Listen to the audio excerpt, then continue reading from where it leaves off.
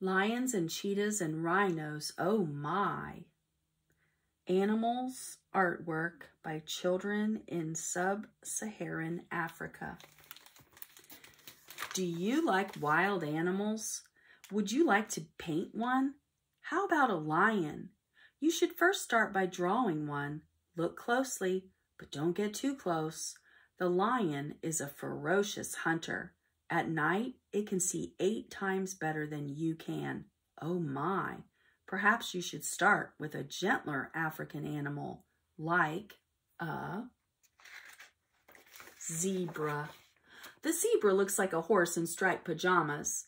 The stripes are vertical, up and down, on the main part of the animal's body, but they go sideways on his rump.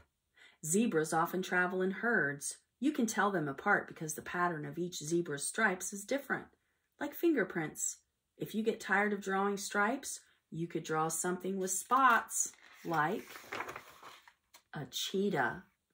The cheetah is smaller than a lion and has distinctive black spots on its yellow coat to help it hide in the golden grass of the African plains. But you better draw fast before it dashes away. The cheetah is the fastest animal on land. It can race at 65 miles per hour when chasing a meal. If you want to draw something with bigger spots, you could draw a giraffe. It's covered in spots too. Like the zebra's stripes, the pattern of the spots on the giraffe's fur is special to each animal. The giraffe is the tallest animal on Earth. It's as tall as 3 basketball players standing on each other's shoulders.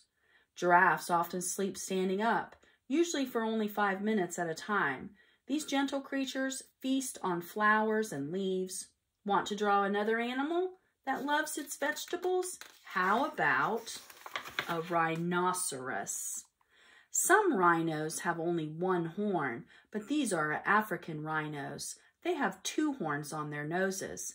If you like drawing horns, you could draw an impala. The impala is a type of antelope. Male impalas have a pair of Y-shaped horns that they use to fight over who is in charge of a territory. Impalas have short tails and black markings on their rear that form the shape of the letter M. Or you could draw another animal with a short tail, like the hippopotamus. At night, the hippo trudges out of the water to feed on grass. Hippos have long teeth that they show off by opening their mouths very wide, like this one. But if you don't want to draw a hippo, how about another night prowler? You could draw a leopard. The leopard is the largest spotted cat in Africa. Its round spots are called rosettes, but it may be hard to find a leopard as they are shy. You can sometimes spot one in a tree by looking for its dangling tail or its bright blue or green eyes. Can't find a leopard? That's okay. Look for something big, like a polar bear. No, polar bears don't live in Africa. But a gorilla does. Some gorillas inhabit the lush tropical forest of western sub-Saharan Africa.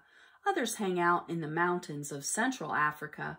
The gorilla is the largest of the group of animals called primates. Humans are primates too. Like humans, the gorilla has arms, legs, fingers, and toes, but it usually walks on all 4s. But if the gorilla isn't big enough for you, how about something even bigger? Something like an elephant.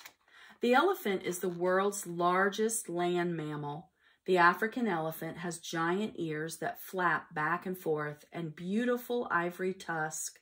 Elephants use their tusks to protect themselves and to find food. Elephants are so gigantic, they have to eat and drink all day. They use their long trunks to suck up water to spray it into their mouths. An elephant can drink 50 gallons a day. That's 800 glasses of water. But you still want to draw a lion? Of course you do.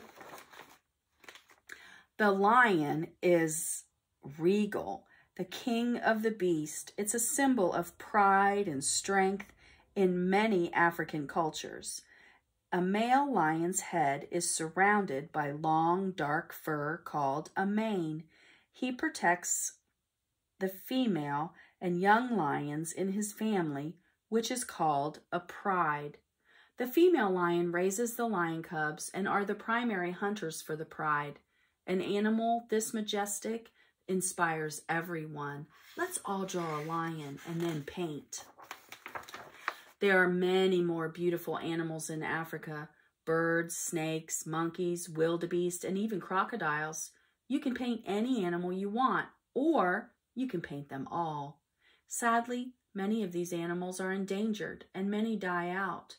Animal lives are being lost each day to conflict, habitat loss, and poaching.